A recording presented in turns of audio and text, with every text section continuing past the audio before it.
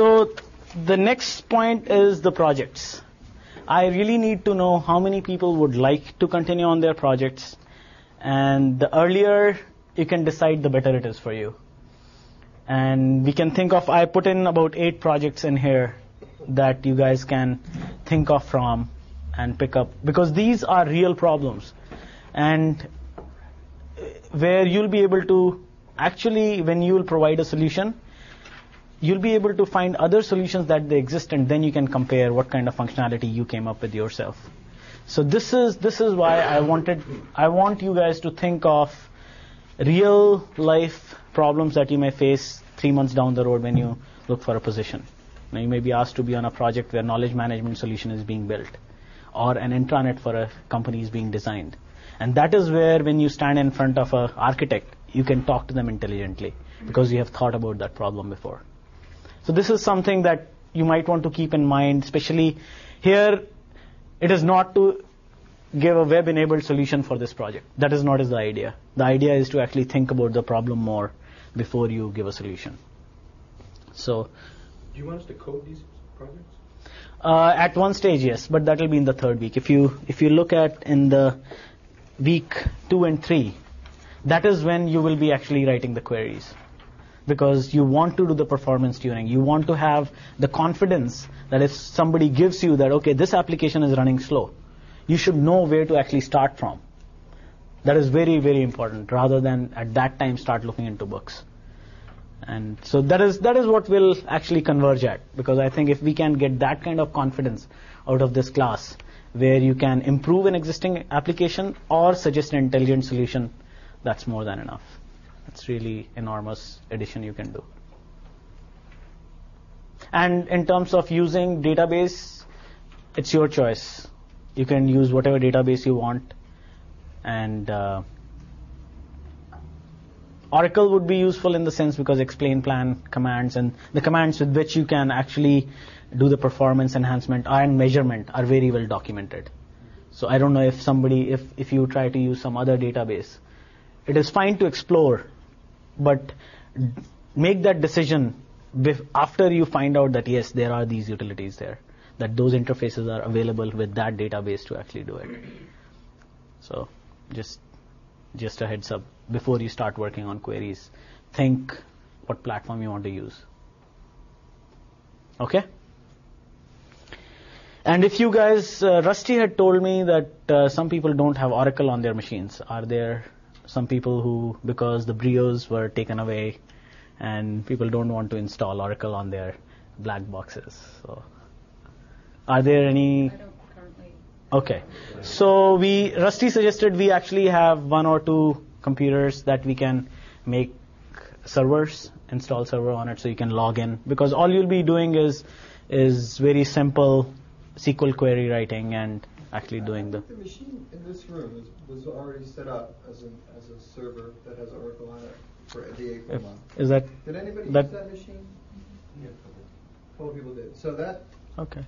That's fine. That's enough then. Okay. We can put some more RAM on it if needed. Okay. Any other questions about the course structure? And about one, oh, sorry. If we don't want to do our project from 2 months ago, whenever it was, are you going to provide us with suggestions, or you're? These are the suggestions that I could come up with. Oh, I see. In the middle there. Yes. Sorry, I should have highlighted it. So these are just these are the things that, while working at AD over a year and a half time frame, these are the things that I have seen people trying to look for intelligent solutions for, and these are real problems that exist. So, just suggestion. I mean, if you can come up with a better one, that's absolutely fine. Okay. Regarding recitations, this course is a very subjective course, and so there is a lot to learn from it, but a lot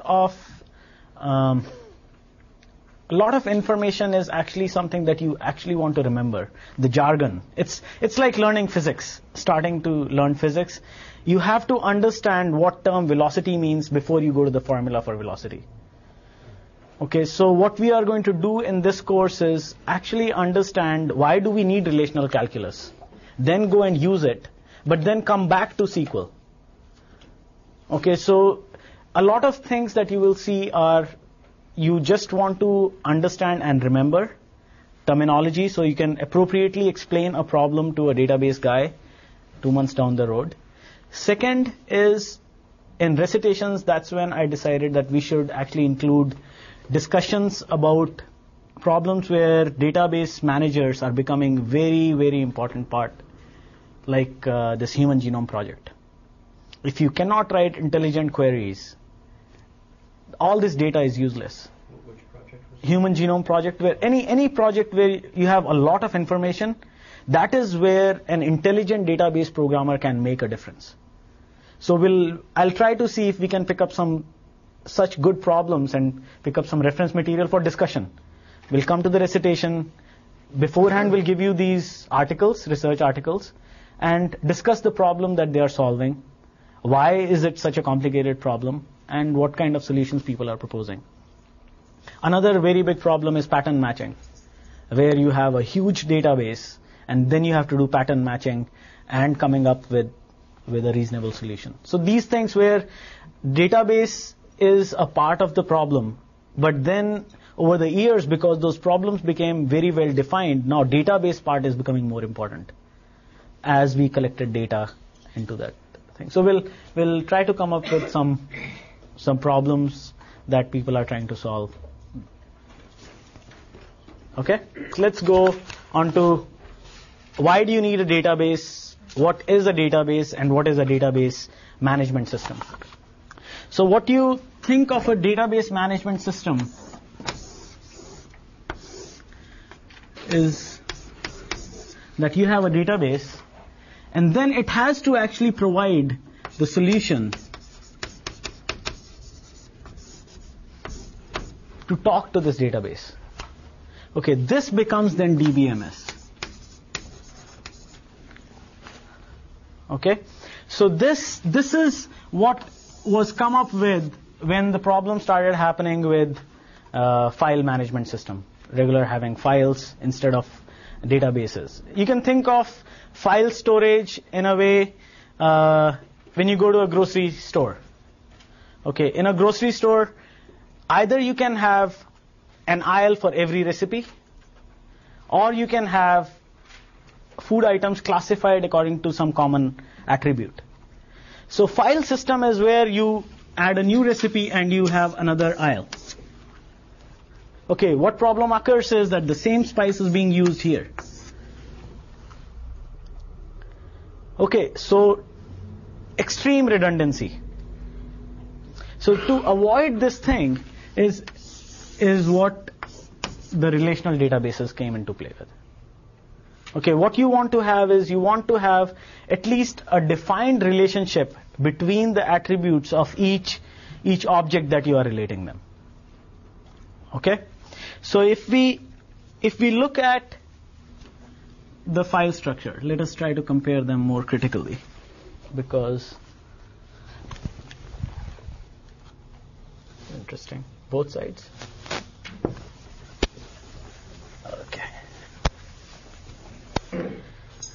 Okay, when you have a file structure, how do you actually control access? Okay, all you can say is, okay, I won't give permission for this person to see this thing. Okay, there's no granularity in the access control. You cannot say that, okay, user A can see this part of this file, and user B can see this part of the file. Okay, this became a second problem. Okay, because you want to, so again what you will end up doing is, okay, let me make another file that user A can see, let me make another file that user B can see. So where do you stop? That is where the crux was. Okay, you'll keep on having redundant data. Okay, same thing started having if you think of concurrency.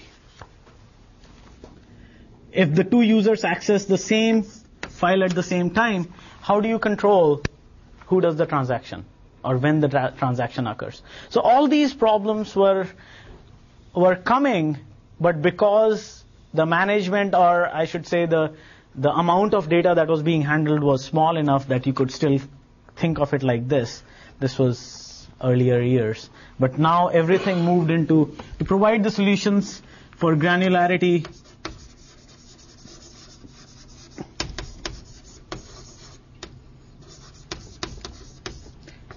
This is one very big aspect that you have already realized when you can actually make views. I'll come to it in detail. Because this is what gives you suddenly that you can create in a database, you can create user-based views of the same data. And that is where you start classifying without any redundancy who will see what and how it is going to be presented. Okay. So now let's think of data abstraction.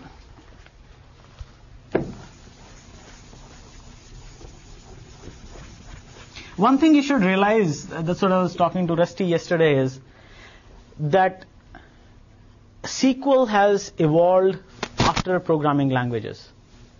And so as anything evolves from a matured platform, it is always evolving towards becoming intuitive. Okay, that is where the strength of any environment comes. It's like these Visual Basic started becoming totally a drag and drop, because it evolved over years. So that is what you'll realize with SQL is it's really intuitive, and that is why all the things that are done with database are also quite intuitive. So if somebody points out these things, they seem very intuitive at this stage, but not at the stage when they were being defined and the problems were being encountered. So let's think of the abstraction layers. So this is our database. Okay. There's another layer where you have physical, and then you have logical. And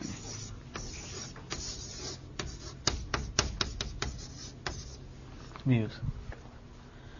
Okay, so now what you are seeing is that this database sits and it has a physical abstraction layer where all the implementation goes on.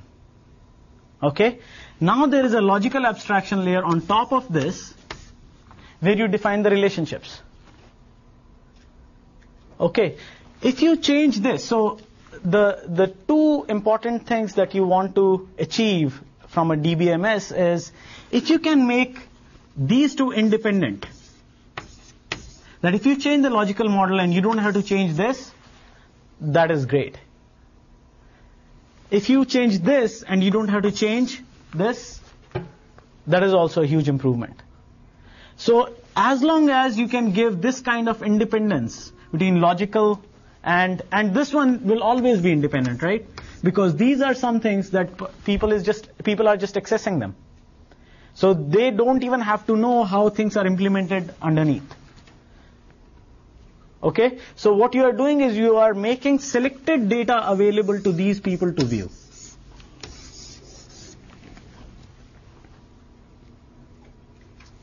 Give an example of things at those different levels. Okay. So now if you, I had actually put it in the image. I'll put it for everybody. Okay. So what we'll do is, let us think of this logical as where you define all the objects, their relationships. Okay, how they are related to each other. Here what you define is how are the indexes built. Indexes and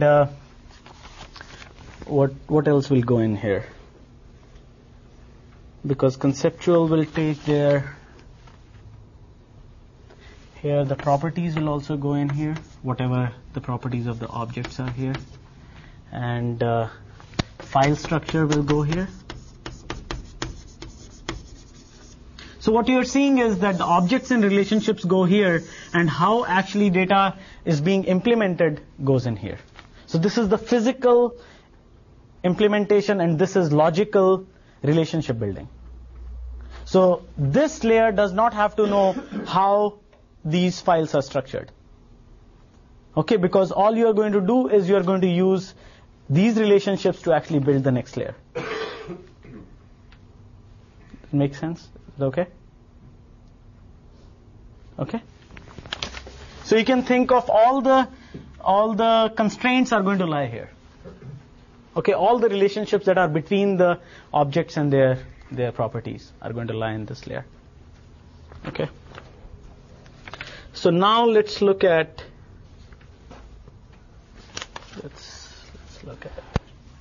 So another thing is going to be how actually you can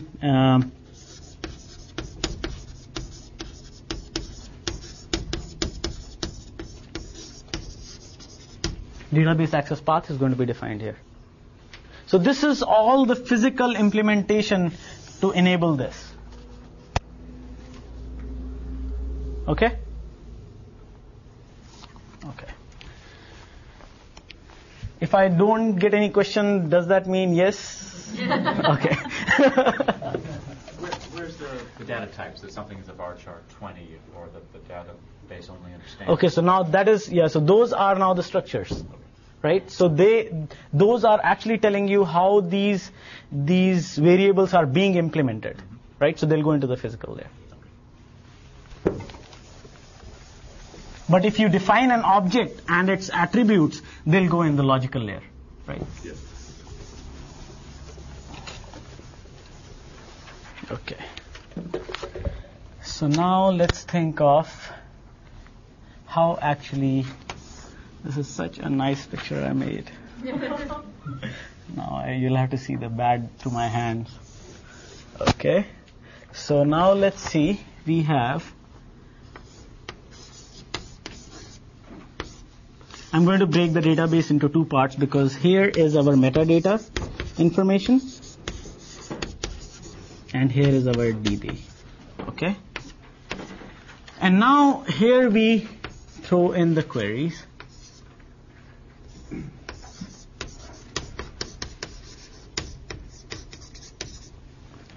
Okay, DBMS comes here. Redefine metadata for us. Yeah. So metadata is information about the data. So like the table structures. Yeah, basically, yeah. So that is what actually defines what actually is being stored here. Okay.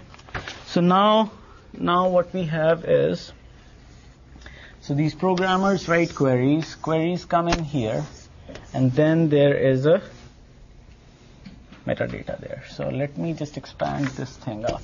What actually happens? So now what is going to happen is when the query comes in,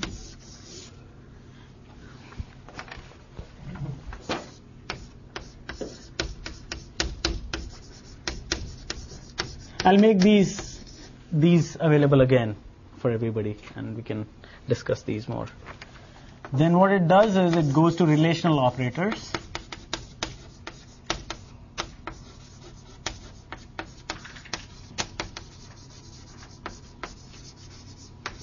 Once it goes to relational operators, that it will go and define what are the access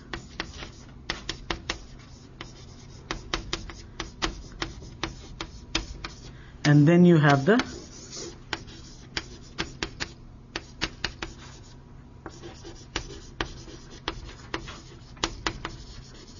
buffer managers here.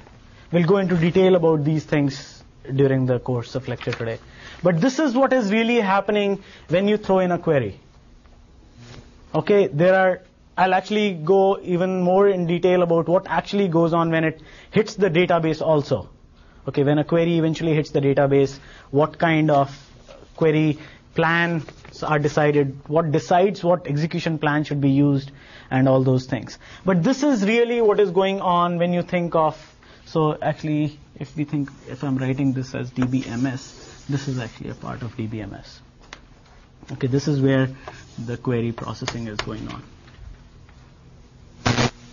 Okay? So now, let's see.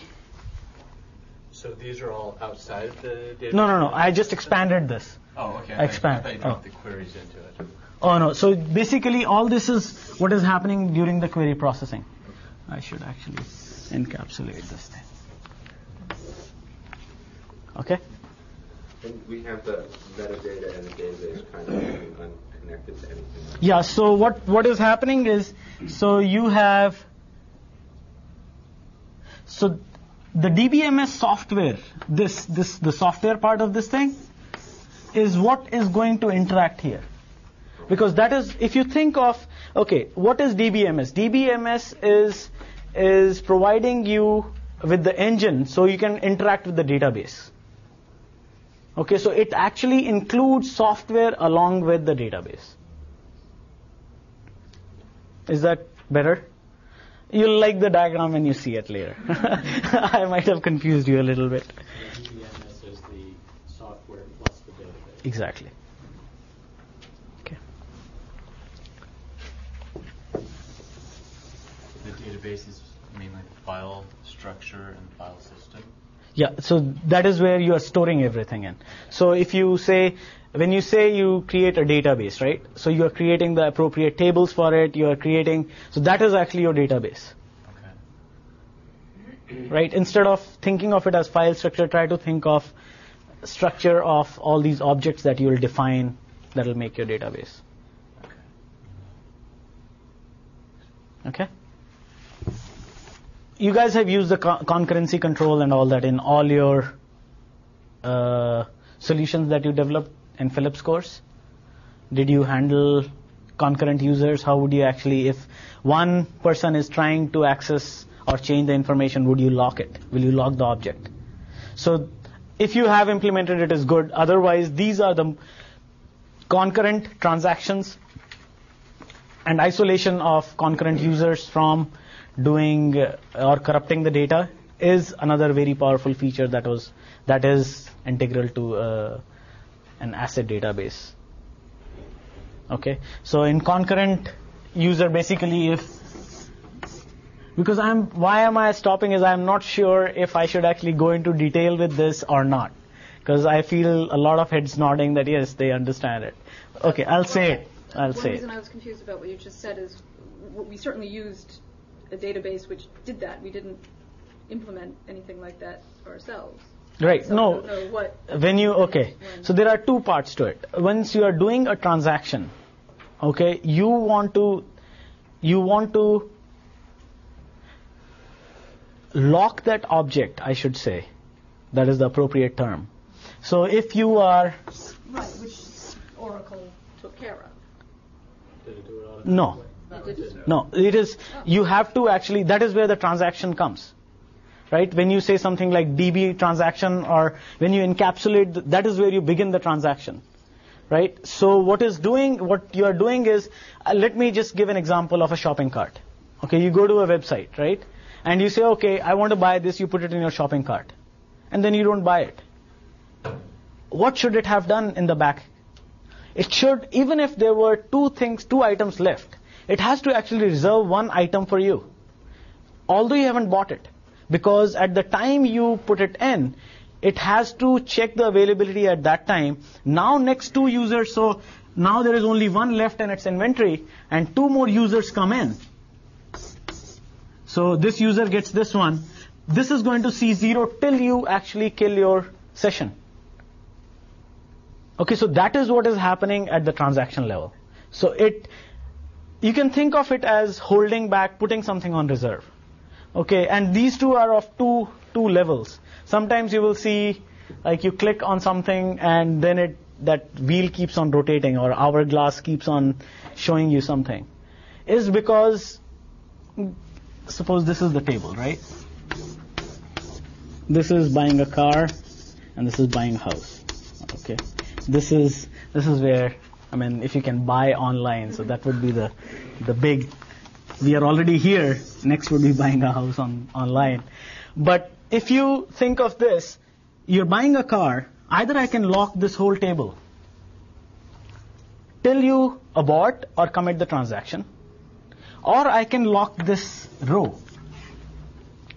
So I think it was SQL 6.5, if I'm not mistaken. Don't hold me back on it. But one of these SQL editions actually had table level locking.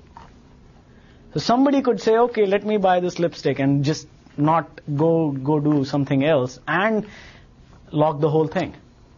And somebody else could be just waiting. Rather than doing a row level locking, still it is bad because it has to lock the row. But at least rest of it is accessible to other people.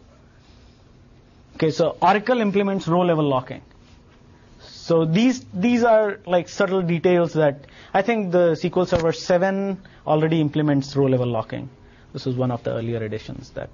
So like in these DB calls, when it was creating a handle, we were kind of told that, like for an intensive thing, we had to release it, otherwise it would be locked. Okay, so handle management is a different issue. I'll explain that to you right now.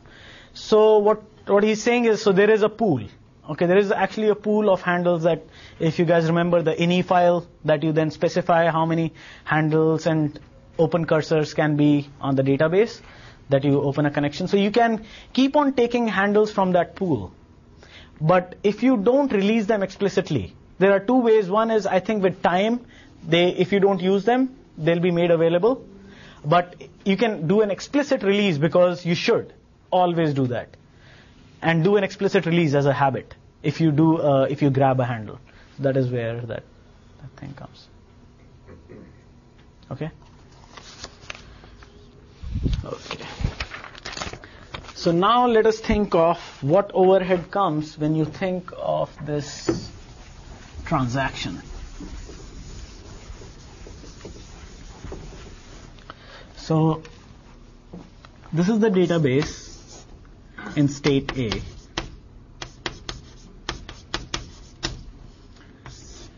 And you try to do a transaction. And when you do a transaction, you want it to go up to state B. And transaction aborts. You need to recover this whole state back. Otherwise, you have a corrupted database. So what you have to do end up in databases, that means you have to log this state so you can recover it back. Otherwise, you'll never, that is what, if you remember, the rollback statement that you have. Okay, so this is now, that means these log files become much more important when you think of doing transactions. All or nothing transactions. Okay? So this is another part of the database that has come in. Okay. So now, I thought there was a question. Okay.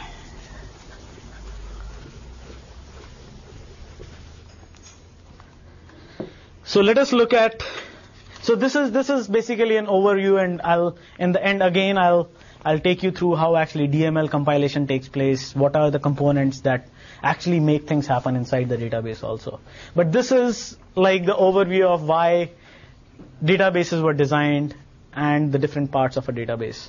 So now let's look at how SQL got in, and that was, I don't know, I was surfing the website of the author of this book, Ramakrishnan or something, and their department said that E.F. Codd, the guy who actually defined SQL in 70s, was in their department sometime. So that was like the top guy written that our alumni. He got equivalent of Nobel Prize for this. I think it is called ACM some award for. Yes. No. The IBM guy who created the relational databases. Yes. So he was caught. I think he got it in 83. He started off in 70, but he got the award in 83 or something like that. This intelligent guy. So let's think of SQL. Okay. So the structured query language came in, and in essence, what it has is you have DDL, DML, and then you'll have DCL, data control language, and very self-explanatory terms. So here, all the commands that will be used to define, like create. What are those stand for? Data definition language, sorry. I'm sorry.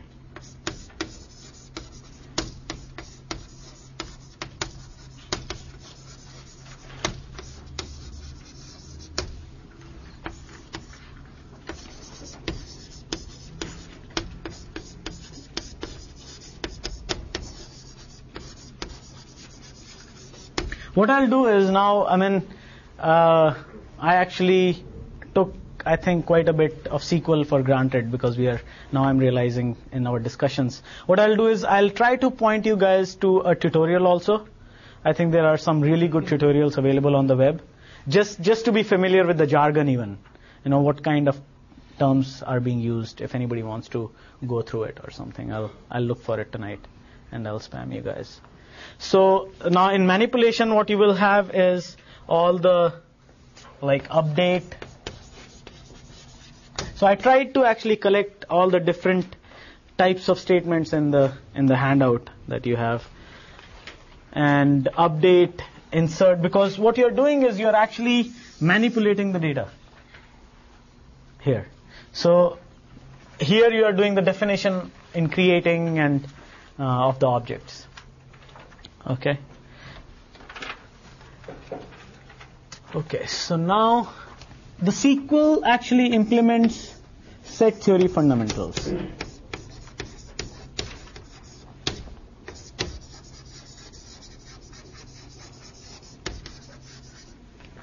All the returns are in terms of sets. Okay, it will be a selection of set of some type, or update of a set of values. Okay, so that is once you actually do a selection or any I should say manipulation or definition, not even definition, but manipulation of any object or its attributes is when you start using the set theory fundamentals. And that is why when we go to the next chapter where we'll define the ERDs and relational calculus, and that is where this relational calculus will actually come into, and it is a prelude to actually having an SQL. SQL actually builds on top of relational calculus. So when you say a join, that is actually the join that we use in set theory of tables when you do that. Okay, I'll go into detail when we come to that. I don't want to get distracted right now. So now, another important aspect is for the rollback is that you can have a save point.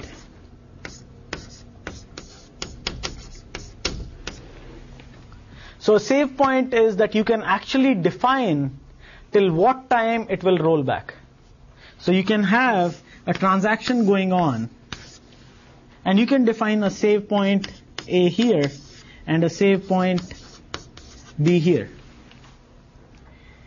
Okay, if you did not define and here it aborted. Suppose here it aborted the transaction. It is going to kill the whole thing. It will not roll back to the point where actually this was successful. So you can actually here, a combination of rollback to the save point, you can actually define and say, okay, if I don't complete this, roll back only till this point. Is that the same functionally as nesting transactions, or is this No. It is because you're doing only one transaction, right? This is a part of the same transaction, but you are telling it. So if you think of this, is you are actually creating like steps in this whole transaction. So you can tell it that at certain times there may be a lot of overhead just doing 10 different transactions, right? So what you could do is that, okay, if out of these 10, after every I should say event, I could actually define that as a save point. If I kill here, I want only to go up till here. Okay? This is in the case when you have a lot of events in the same transaction. So you mean it might have been successful in building up the shopping cart? Mm-hmm. They're bored, so you want to go before they even started. Yeah, something like that. Or you might,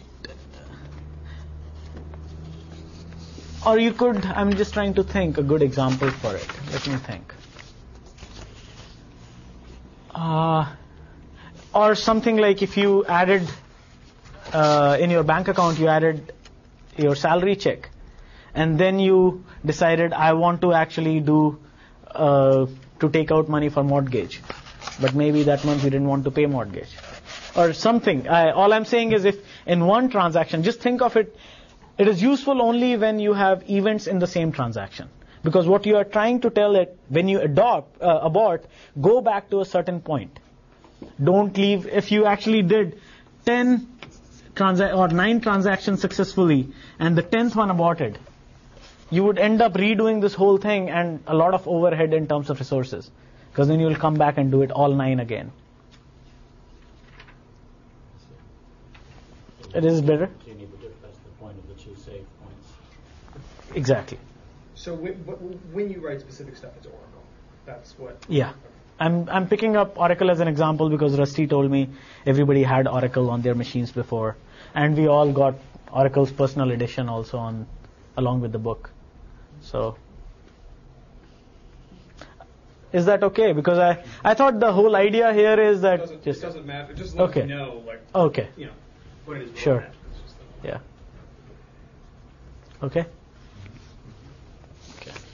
So now let us think of what happens to the query when it hits a database, or when you actually issue a query. Let's think of that.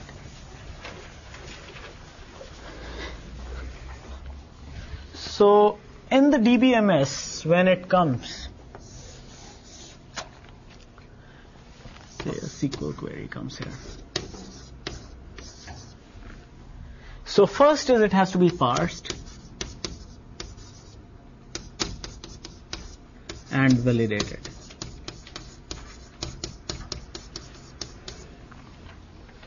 Right? This part actually goes into compilers and all that, but that is the first step it has to do.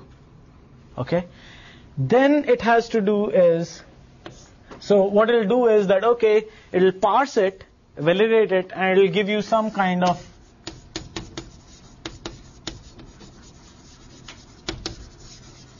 intermediate form. That then is interpretable by the optimizer. Okay. So this optimizer has the task of defining, so the same query could be executed in multiple ways. The steps, I should say, internally it could be implemented because you could go to one table first, the other one again, or you could do in any sequence. So this has to decide what will be the plan. Okay, this is an important thing that you will be using for a few days when you'll do your query optimization. Okay, you'll actually invoke an explain plan feature, which will let you see when it hit the database, how much time it took, everything. That is where we'll get into the real performance tuning.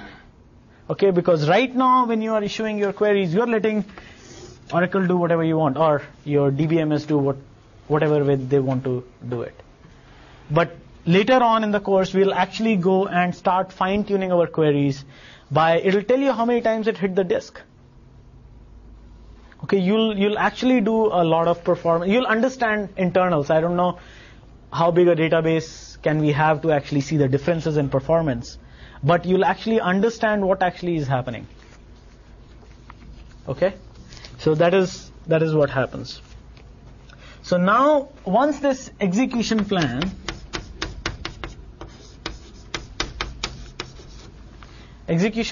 is decided, then you have to generate the code.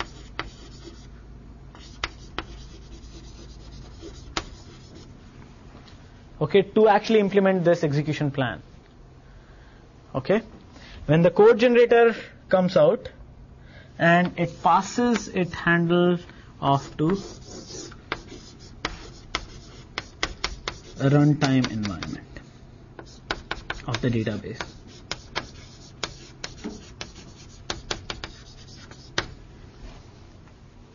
Am I obstructing your view? I'm afraid. Is it okay? Okay. Okay, so this knows how to talk to the database. Okay, so these are the things that go on when actually you... So we will try to see how much we can control to actually, or even go deeper into this process during the course of this course in the next 3 weeks. Okay?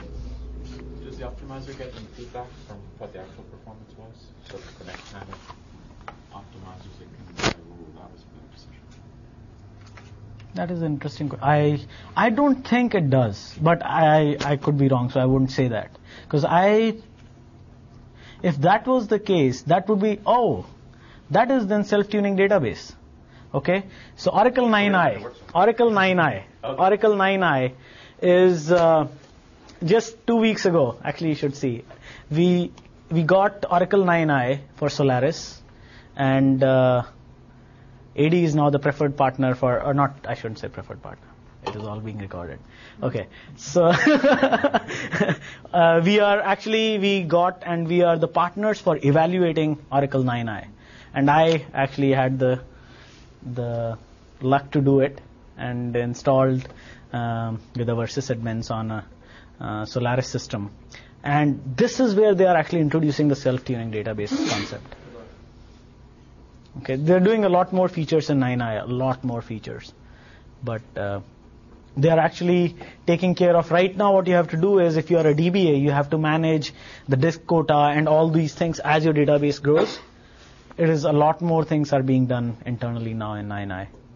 So they are probably again adding another layer of abstraction on top of it and start becoming a black box.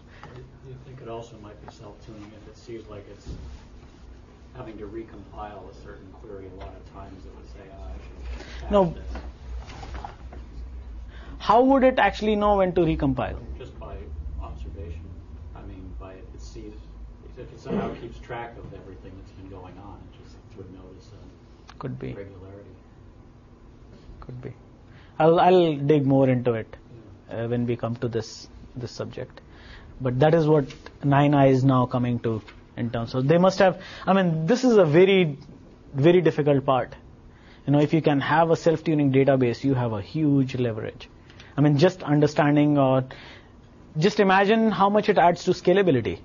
The query that was written 10 years ago was probably good when 10,000 tables or 10,000 objects were there.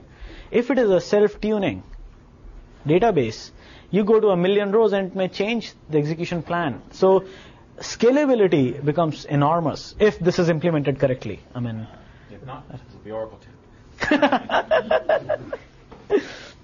You had a question? It was probably answered. Okay. I guess you can compile these queries and then store them. Why would you want to do that? But just for speed, so you don't have to go through this every time. So there, what you're doing is you are talking about stored procedures type of thing. Is that what you're doing? Well, already processed queries, not just Won't databases do that? Let Say me you can't think. just draw customer records all the time. It's just the same query all the time. You're talking, is it caching or is it, so that is the question. Because it doesn't know, till it hits here, it doesn't know what it is going to do. Right? When it is hitting a query, is all it is doing, it is not thinking here. So you need to put in I would think so. I would think so. It's not really the code generation that's taking the majority of the system resources. It's the actual database lookup once you've generated the database The query. plane, yeah. Basically, once you have, I don't think this is a big So that headache. part you could cache, realistically, couldn't you? Because the query... If you know that you're going to use it, probably it could, yeah. But that's not really going to save us that much because we're still going to have to do the database lookup. Yeah, what you have to think is that the biggest bottleneck is going to be a bad execution plan. Because that is where if you don't have a good execution plan, this is not eating up your time. Okay, this is a translator. It doesn't do anything intelligent. Because whatever execution you plan have is what is going to kill this. How many times do you have to hit the database? Okay. So let's see.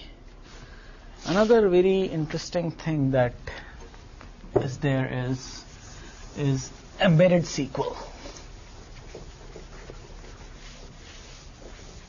So generic SQL gives you a lot of power. It is there.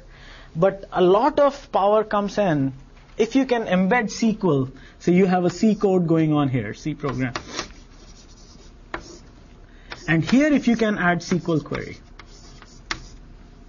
And then you can finish your C code. Because here, this part could actually provide a lot of GUI interface. And then you are able to do your SQL also through it. This actually adds a huge extensibility to usage of SQL. But the biggest problem occurs, you define variables here. How does SQL interpret them? These are different variables, different data types. If there is an error in SQL, how do you actually communicate back to C program? Error codes. Okay, why did this SQL not work? But a lot of work has gone into, and now, so a language in which we can use an embedded SQL is called a host language.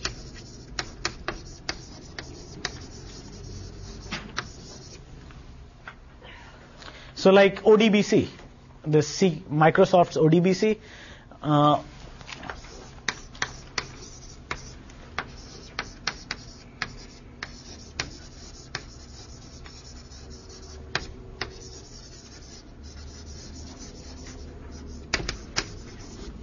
open database connectivity. This is all written in C, C++. Okay, but it lets you talk to databases. Okay, same thing is with JDBC. Right? Embedded in Java. So Java database connectivity. All these are very powerful extensions of using SQL inside a host language. So what do you call like an AOL server with those tickle libraries that have those DB calls? Is that? No, so that is a little different. What does then tickle need? Tickle need, it is not compiled. It needs an interpreter only. Right? So AOL server has a tickle interpreter. When it hits that tickle code, it invokes that is why you have to actually do something like this, right? Because it knows that, okay, I got this square bracket. If I get something, I have not forgotten tickle, I can't believe it. Okay. Set. Great. So it is going to, the moment it hits the square bracket, it is going to invoke a tickle interpreter and expect a command that tickle knows. That is a little different. Because here if you think, I'll just step ahead because he pointed it out, but what you have to think is that when something like this is here, you need to break this apart before you compile. Because the host compiler can only do this part, right? But the DML compiler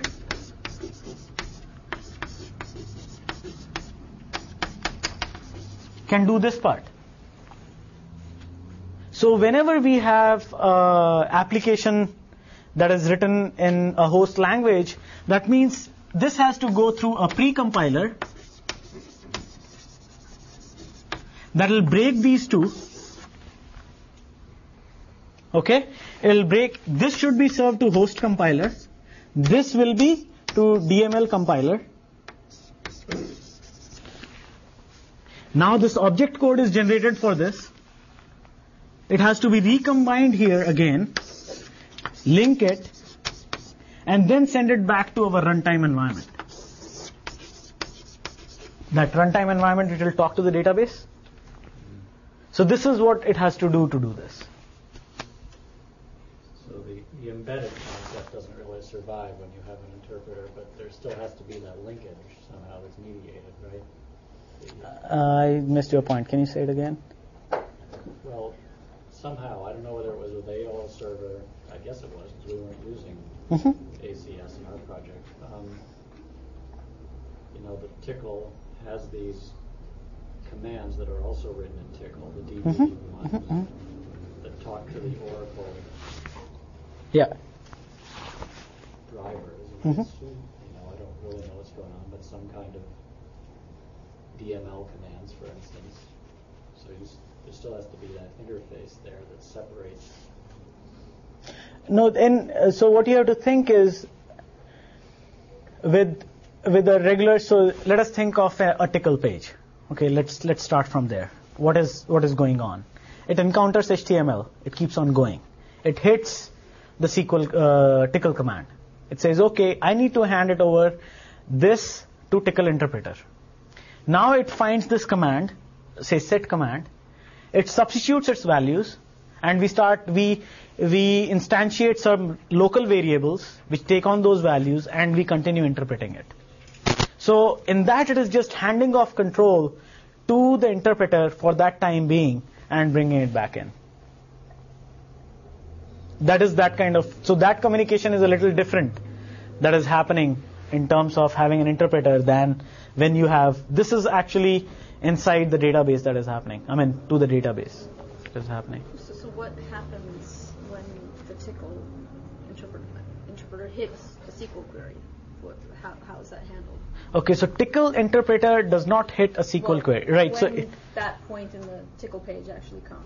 Right. So it say you call whatever it is, say AD_header, right? So now, and you give it say certain thing, okay? Or you do a DB transaction or whatever you do. So if something with the database. Yeah, something with the database. You define a SQL and then you say even a select from the database, or do a DBDML and all those commands. So all those commands are actually defined in the library. Remember, there was a directory before www where you will define all your Tickle procedures, because at the time AOL server starts up, it knows all these commands are available to be interpreted. So still again so what it is doing is when you invoke those DB transactions, they actually go to talk to AOL server, the Oracle driver, which is defined in our ini file, that okay, where is that driver located? Because driver has to do the translation of what is to be done of the SQL to the database, right? You pass the string till it is translated. It is a string, right? We actually say this, right? But then that driver has to do its job before it hits the database to actually tell it, no, this is really a SQL command. Is it clear? We can discuss later on also. We can actually pick up an example and go through the whole thing if you want. So the idea of embedded SQL is different than the ODBC type, or are you saying embedded SQL is? You're saying those are the same thing? Yeah. So ODBC is an example, because ODBC statements aren't. There's no compiler for those. There's no DML. I mean, this DML compiler, none of that happens. No. So what you are saying is, okay. Let's go in a sequence. I think otherwise we'll lose track of the communication. Okay. Let me start from what is an API. Okay. Then we'll go to specific examples of JDBC and ODBC. Okay.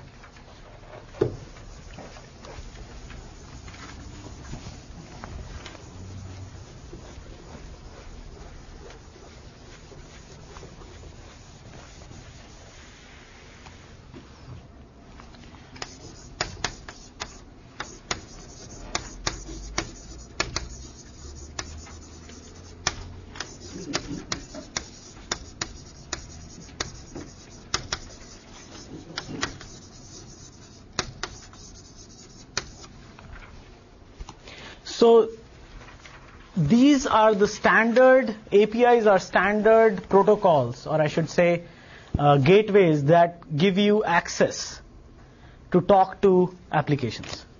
Okay, but these are well-defined standards, so you can actually use, say, give an example, you could use a JDBC driver to actually talk to something. Okay, translation being done. Okay, so let me draw a diagram for you guys.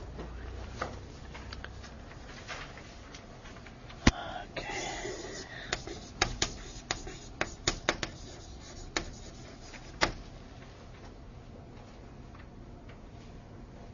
So what will the application do? It will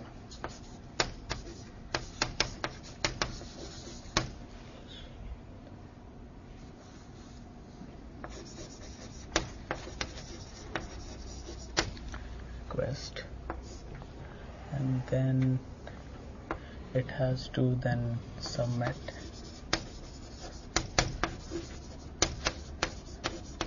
the SQL. It has to define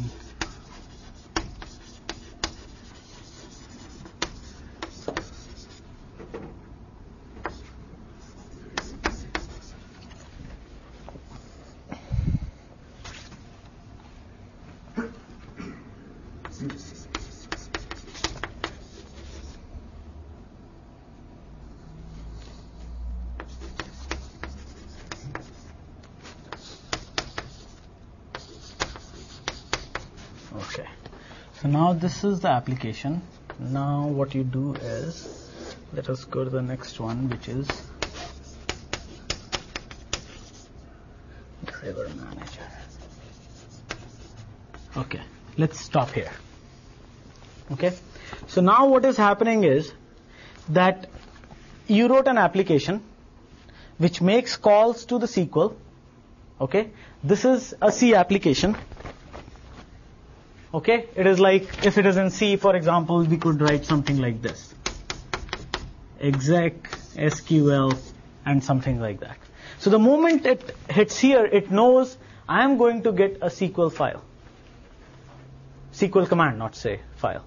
Okay, so these are well-defined, I should say, constructs that now C knows that I need to hand over the control of this part of it to the SQL or DML, whatever compiler has to go into it.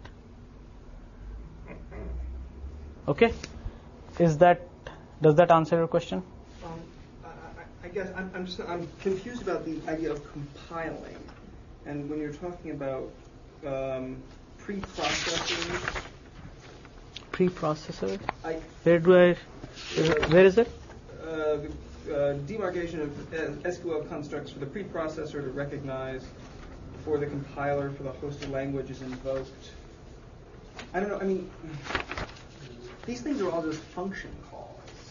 No. So how does now C know what to do with it? It calls a function. Exec is not a function for C. It has to, all it is asking for is that, okay, now I know following this is going to be a certain well-defined. So, okay, let me rephrase what you're saying. Okay, instead of, it is not really a function, you can call it as a macro. Let us think of it in that format. That now somewhere it is registered. It's the same thing. It is somewhere registered that when you hit this is what you have to do. Does that make sense? It does, but then that's different than what ODBC or what those other things are. I mean, ODBC are function calls. It's what we did. I mean, it's what people who use .NET, for instance, did. No, that is to connect. So ODBC gives you only the connectivity to the database. Okay, it is. You can think of it as the driver part of it. Right. Which will have but okay, let me finish this, because you raised that point, that again you have to think of that this connectivity has to come from a specific host language. That is why you have two different JDBC and ODBC. We'll go over it again if you want later on. When you do this, you get a separate SQL file that's compiled, right? That you have to link with the other files. Yeah. Yeah. It's basically, no, it does. I mean, because you have to break it. Yeah, you have to break it. You have to break it because you have to interpret these DML commands. Right? What I'll do is, let's wait till another page, and the diagram that I made for you guys, I'll draw it again on the board, and we'll discuss this more. Okay? So it seems most likely you can do less stuff, right? To the database? How would you talk directly to the database? Your interface is going to be just a SQL prompt. But for embedded SQL, you write commands for any kind of database, right? Right. No, so you have to have so that is why I wanted to come here. With embedded SQL, this driver manager has to have that driver registered to interpret it also, right? Because what you are going to do is you are going to, in your application, suppose you wrote your SQL command, right? Some driver has to then go in and interpret that. So this driver manager is going to look for an appropriate driver that can execute your work. Yeah, but what you do, if you want to do something very specific towards Oracle, it's only Oracle can do, but SQL Server cannot do. Mm-hmm. How do you do that then? Okay, you're confusing two issues. One is, this is specificity of host language, not of database. So now this host language is deciding what kind of driver it needs to talk to. Right? A C language, if C or C++ is the language. So what you are saying is that Oracle specific is totally different thing than this right now. Yeah, I'm trying to. But it has to be translated, right? From your embedded SQL, you translate it to some Oracle command. Mm-hmm. But that embedded SQL could also be translated to SQL Server command. Yeah, so it will have its own driver. Exactly.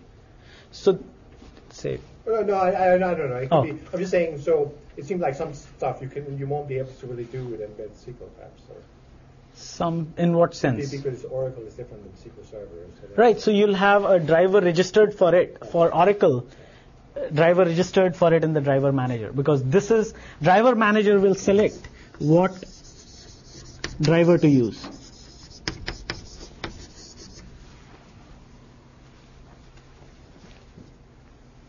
Is everybody confused? I'm getting that feeling. I think using the term embedded SQL is... I think we're thinking it's something different than what we did. Than what, that somehow it's a different thing than what we put in our web pages. And okay, I think what you are confusing here probably is that what we did in our web pages, we used an interpreted language, right? Well, not all of us. Okay, so then I'm mistaken. Sorry. Really no, anyway, the SQL isn't compiled no matter. The SQL isn't compiled in my compiled C# pages either. So the SQL is just left as a text string that's submitted to the database. So what submits to the database? So what is happening is you have probably, so you wrote this page, right? No. It's an HTML page or with some different extension probably so that request processor knows that this is the type of page I'm getting. Sure, it's in C#, but it's just, it's like Tickle, it's the same thing. Right, so it is a different extension, right? So that different extension makes a difference. Because if you have an HTML page with a Tickle command in it running on AOL server, it won't do anything. Right, but embedded, I'm not trying to say this right. The embedded SQL is it's a SQL string that's an Oracle formatted SQL string, or it's a SQL Server SQL formatted string. It's not some different thing. Embedded SQL is just saying we're taking SQL statements that are written in a SQL language for a specific database and embedding them in other applications, so other applications can access data from that database. Mm-hmm. Right. So now I'm confused because then you need to change all your queries in your program. Yes, you do. To change the database. So where's the flexibility? And that's true. If you're using non-standard SQL. Yeah. No, if you have to. Okay. Let's rephrase the question. What is the question? What is question is what is embedded SQL? Okay, is the I think I have some idea what people are confused about. Maybe is there a difference between what Tickle does when it sends a SQL query off and what JDBC does? Yes. Okay, and what is that difference? Okay, so that difference is where what you have is you have a program or in a host language that needs to be compiled. Okay, now if this program needs to be compiled, then you need to but this compiler does not know about all these DML statements. It can't compile them.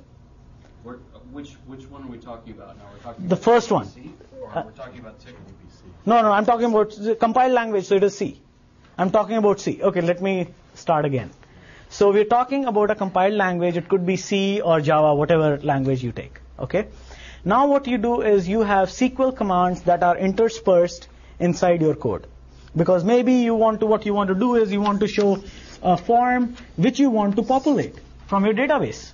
But those SQL commands, are they specific to either SQL Server or Oracle, or are they like more generic? They have to be specific.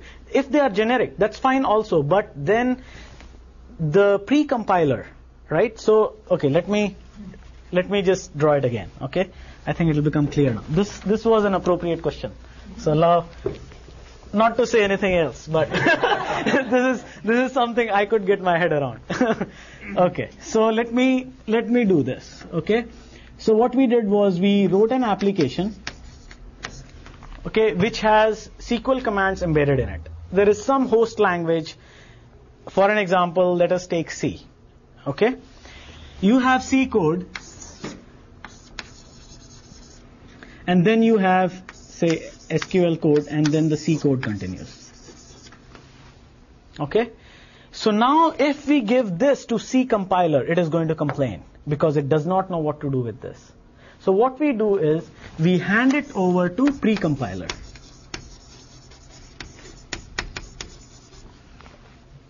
Okay, now this pre-compiler is going to break it into C code and DML statements. Okay, now again remember that these things have to be combined again later on. Okay, now what is going to happen is the DML compiler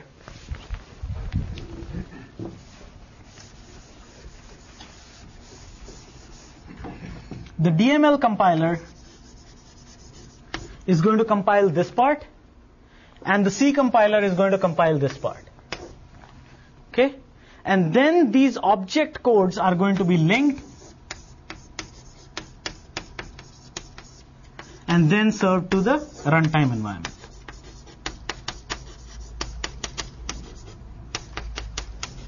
As one entity. Okay, I think, okay. So my question is still, this SQL statement you have in your code, yeah, is that specific to the database or not specific? Okay, so let's go to that question now. Okay, so now you wrote this application. Now to do this, to work with this, you have to actually find the right driver that can do the translation also. Right? You wrote this, say, in SQL, in, say, MS SQL, right? Microsoft SQL code. Okay. So there has to be a driver that can interpret this. If you don't have that driver available to your driver manager, then there is a problem. But if you have all the other drivers registered, then it is not a problem. Okay, so suppose now I want to change the database to Oracle. Where do I need to change that? Yeah, you'll have to change the code. I have to change the code. Yeah, or if you can, or if there is a driver which is generic enough to take, and if you write a generic SQL, don't write a SQL which is specific to Postgres or Oracle or your implementation. If you write a generic SQL, but then I don't know if that driver is available. If that was the case, I think ACS would be running on everybody would write in that SQL. So you have to have an engine to interpret it. That is the thing. What is in the driver? I'm sorry? What is in the driver? Okay, so in the driver... Does the driver contain the DML compiler for Oracle? I'm sorry? Does the Oracle driver contain the DML compiler for Oracle? So the driver... driver is interpreter. Okay. Okay, it lets you talk to different things. And that driver, depending on in what place it is sitting in this communication channel, it could be talking to two different instances also. All it is doing is letting you talk to. So let us, for an example. Where does the DML compiler come from? Okay, so DML compiler is a part of database, DBMS. Okay. So the pre-compiler then knows to send the C code, whatever, to the C compiler, and then the DML down to the database. ODBC is. So why is this like very powerful? Okay, so what you are doing is you did this, you wrote this code. You want to say introduce. You have a code in which you want to have a GUI interface from C or Java, and then you want to talk to a database, right? How do you do it? Either you write two different things and then combine them in the presentation, right? Or you do it this way.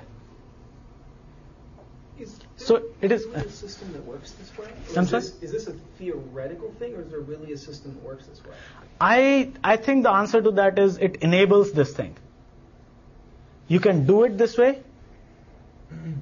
You can use it. I don't know of any C compiler that I could dump a SQL statement in the middle. You're not compiling it to C. Like, You are giving it to a pre-compiler. That is a part of DBMS. You have to have a special exec command. Yeah, it has to, what you are thinking right now is compiling it as a part of C code. It is not a GCC or some, okay. right? So there is some tool with Oracle that I can feed a C program that has SQL statements. Sort of You can enable, exactly. So you can enable this. Okay. I think that is what was the stem of confusion probably. So what it is doing is, let me just converge on this, that it is enabling you to use this. Okay, embedded SQL gives you another way to extend the SQL functionality. Rather than keeping SQL in a totally isolated environment, now you have the flexibility to actually. So I really don't want to distract you guys again back to the TickleAL server, but remember how powerful it became, that if you could embed Tickle inside HTML. Right? That's all I wanted to, as an example, I want to pull back in. That's all. But that is the idea in the sense. But because these are compiled host languages, that is why we actually need to split the two things, make sure that appropriate compilers get the right code, and after the object code is created is when you can do the linking. So I guess the .NET, which you write in C# or C++, does this. Huh? I have not used .NET. I'm sorry. We can look into it. It compiles to C# Because it's just there's function calls, and those function calls, you write a SQL statement, and that SQL statement is just stored as text in the program. And then when it gets to the point in execution, it sends that text string to the database and says. What sense? What sense? There has to be a driver to do that, because a driver has to parse. I'm just wondering. I'm sorry. ODBC is in between it. Oh, okay. So what I'm saying is that there has to be something that will let you, and that is what I was. So somewhere it broke C# from the SQL, right? No. It's just another function call. There's an object. So you can think of then this. You will call this then a function. Is that what it is? You are preceding your SQL with something that this OS recognizes and takes it out, doesn't compile it with C#. No, it does compile. It's just not. Okay, okay. It's not worth spending more time on. Yeah. No, I think I can answer what you're saying. So what they have done is, you can think of it as well-defined macros, and because to begin with it knows it has to have a syntax in front of it, it can compile it. It won't do anything with it till it hits the database. All it is doing is it is doing a syntax checking. It is going to make sure, yes, the arguments for this procedure or function are appropriate, and leave it there. Okay, and then what it will say, okay, I know all I have to, or maybe it'll tag it at the time of compilation. I need to send this over through the ODBC and grab this thing. Yeah. So in a way, what they are enabling is the same thing, except of actually me calling it that it is splitting them. It might be just putting them in special quotes and saying, don't compile it, just do a parsing of error of argument comparison. Okay, it should get a string, it should have an integer as an argument, and just leave it there, as long as syntax is correct. And then we'll shove it over to OD. I don't know, so I learned something about .NET today. Now I can talk about it. No, I will not talk about it. Okay. So is that okay? Next is I wanted to go into triggers or cursors. Shall we do it right now, or should we leave it for our recitation? Why don't I tell you why cursors are powerful? Cursors are powerful because if you think of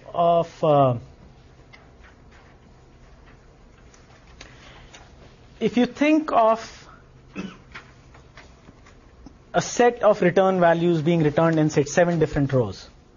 Okay, usually the languages like C and Java or all these standard languages, they are very well suited to handle variables, not groups of variables. Okay, so what cursors allow you to do is that you could, if you open a cursor and you get, say, 7 different rows returned from your select statement, using a cursor you can loop through this. So trigger and cursor are the same? No, wait. Let's just. This is triggers cursors. So you can actually, what it is enabling you is to loop through each row and then work with it. Okay, so what it is. So now if you are doing just a loop in, say, a compiled language, to be able to actually work with it, you could start working with row by row rather than 7 by, say this was. So rather than working with a matrix of 7 by 10, it is actually looking at 3 variables only, step by step. So, and I'll have Rusty cover it a little bit more in recitation. But that is the power of cursors, where it lets you handle the things with this. This isn't part of the SQL. No, it is. No, cursor is another. Can I call it a data type? I don't know what is the appropriate term for it. Cursors. What language do you write these loops that go through the SQL. So in SQL you can actually, it is like a procedure. Yeah, so what you are doing is you are returning a group of, you are getting a matrix instead of a single row. So you have to find a way to actually traverse through it. So that is what cursors let you do. Instead of getting actually appropriate term is data set, because instead of getting an individual value, you're actually getting a group of values. Okay. With triggers, I mean, you must have used it, but the biggest word of caution is, so triggers are anything that you, it's like a procedure that you define, but it has an event associated with it. Okay, so you can say that when you can do something like I should actually clean this up.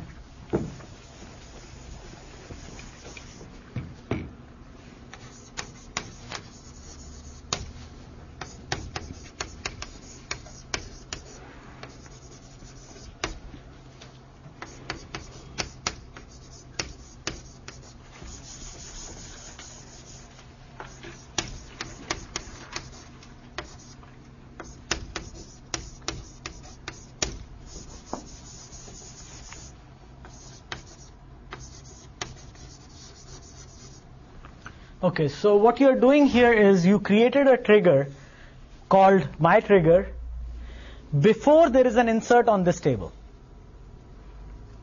Okay, so what you did was, this is where you defined an event that is associated with this trigger, and then you can, so here you can do a begin, and so whenever, so all this code that is following this will happen the moment this is the case. So is it create trigger or Yeah. execute trigger? Is that better? No, create. You are creating a trigger. It is a SQL syntax because SQL has to identify it. So what you are doing is you are creating a trigger before insert on this. Now you say, okay, every time a new student registers, I want to make sure that registration has not gone over 10. Okay, let us assume that is the case. So what you could do is you could actually do a here do a select on your table, count the number of students, put it into a variable, okay, and if that, and compare it with 10. If it is more than 10, you could say begin and send me email or something like that. Send email, whatever action you want to do, so that I can close the registration. So what you did was you created a condition for it to execute. There is an event. Every time that event occurs, it is going to go and check if the number of students is less than 10. If it is, it won't do anything. But if it is 10, it is going to go and send me an email that yes, now the action has occurred. Okay, so there are a lot of ways you can use triggers. As you want to make sure you can maintain data integrity with this. Okay, you can control a lot of things. But problem occurs when people actually start defining nested triggers. Because it is very, very difficult to actually trace nested triggers. You could be actually, if suppose this happens, you can actually call another trigger here, and it is very difficult to trace them and become memory hogs. So be careful, but our triggers are very, very powerful. Okay, it is like whenever somebody registers, you could send them a welcome message. So what you could say is whenever there is an insert on users, you could actually send an email every time anybody is registered or something like that. Okay, and you can do before or an after.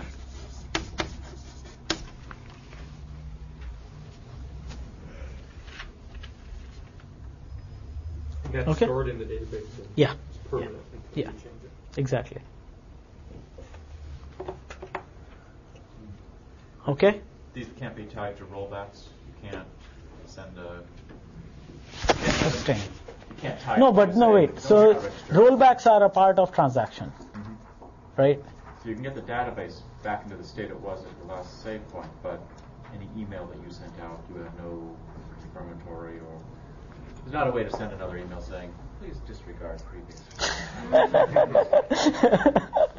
Rollback, you said, Google 30. The rollback just goes back to a snapshot, so it doesn't know about the time sequence of triggered events. Let me think. So what you are saying is, okay. Thinking of No. Okay, not in terms of, because there is So no like external action. trigger does not have a timestamp associated with it. But if you did an after, then wouldn't it fire after your transaction had completed? So you wouldn't.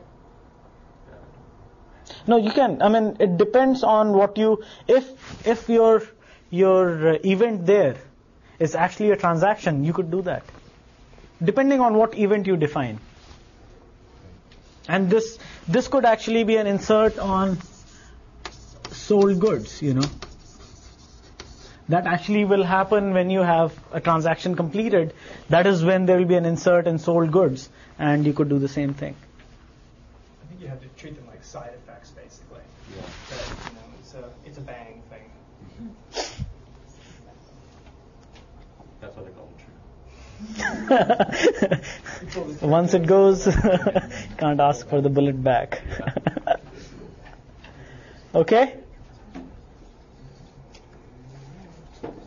Is the pace okay? You guys give me some feedback. I mean, Yeah, we just got So- stuck on that embedded thing. 'cause we hadn't done no, I think it is good. I think, it is better to do it while we are having a discussion because I end up learning too.